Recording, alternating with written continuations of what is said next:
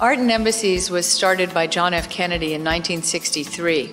The idea was that ambassadors at Post would have wonderful artworks with which to create discussions and help with cultural diplomacy. Today, Art in Embassies is a public-private partnership. We have over 20,000 artists that we've worked with, and what we try to do is mix artists from host countries along with American and international artists. This is about the Art in Embassies program, which provides works of art for the representational spaces of the U.S. chanceries, consulates, and the embassy residents around the world in 190 countries. So it's a big program, a lot of buildings.